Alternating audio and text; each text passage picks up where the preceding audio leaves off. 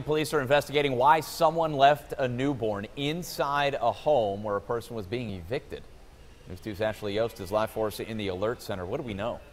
Brad, the leader of the Special Victims Unit of the Atlanta Police Department, said officers found the baby inside a hamper in the closet.